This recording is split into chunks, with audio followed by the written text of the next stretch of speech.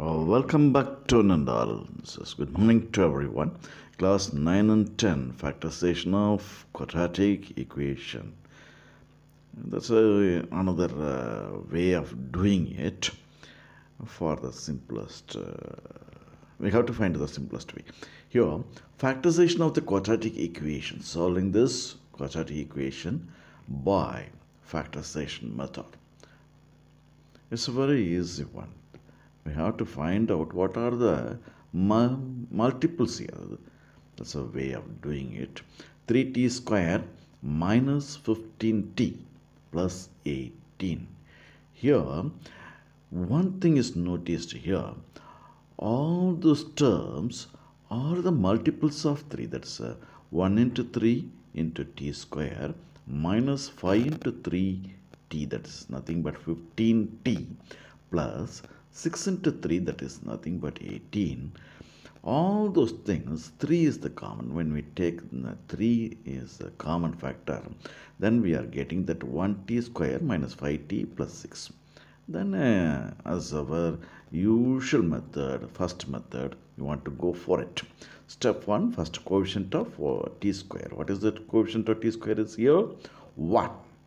Last constant term is here, 6. Multiply. After that 3 into 1 t square minus 5t plus 6. For that t square coefficient is minus 5 and then constant term without t is involved. That term is here 6. Then multiply 1 into 6 equivalent to 6. The thing is we are going to get a minus 5 by adding the two numbers. That's the thing is always there. Step 2. What is the coefficient of t? Here the coefficient of t is a minus 5. Yes. Here it is minus 5. Then in the multiplication there is plus 6. Then that the mid of the quadratic equation is minus 5. That's why we are looking for that two minus numbers. When we multiply two negative numbers, then we are going to get positive number, and as well as the same numbers added together, we have to get minus 5. That's a step 3. Multiplying two numbers, we have to get plus 6, and the same two numbers adding together, we have to get minus 5. Such a number, we have to look for it. Then 6. 1 into 6. 6 plus 1, 7. Minus 1 minus 6 minus 7. Then 6 minus 1, 5, or 1 minus 6 minus 5. But we have to get plus 6 when we multiply two numbers. Then we have to go for the two table. One table is ruled as one table is ruled out. 3 into 2 equal to 6. Here we have to get plus 6 minus 3 is one of the factor, and then another factor is also minus, because when we multiply two minus number together, then only we will get positive 6. Okay, that's why minus 3 is one of the factor. Another factor is minus 2. That's very nice thing. So factors are minus 3 and minus 2. Here minus 3 minus 2 equivalent to minus 5. At the same time, minus 3 into minus 2 equivalent to plus 6. Hence my problem is solved here. As per the first method, there is no fraction, there is no coefficient of t square is greater than 1.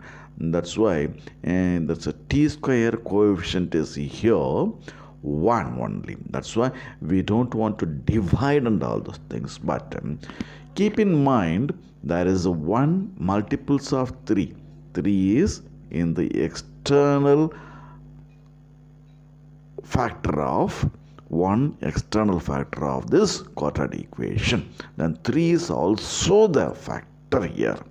That's why, so factors of 3t square minus 15t plus 18 is equivalent to 3 into, this is 3. Here, all those factors, all those terms here, multiples of 3. That's why we have taken out that 3. That the 3 must be written here. 3 into t minus 3 into t minus 2. Other than this 3, all those things follow over the first method only. That's quite easy, first method. As well as I have given in the description itself what is the first method and all that. I have given that description. Please go through that video. That will be helpful to you to solve the quadratic equations. Thing is, only one thing is different here.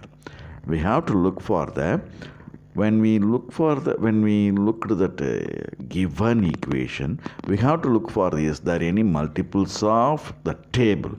Then we want to go for the first method. If it is multiples of any fact, then we want to go for the first